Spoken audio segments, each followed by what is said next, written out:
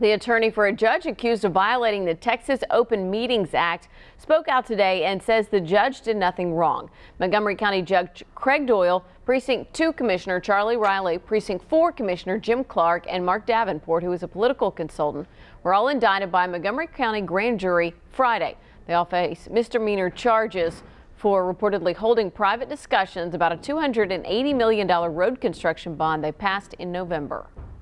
This act was not violated, and we're going to get to the bottom of the politics around here, and we're going to find out who is really doing some things they shouldn't be doing, and it wasn't our clients.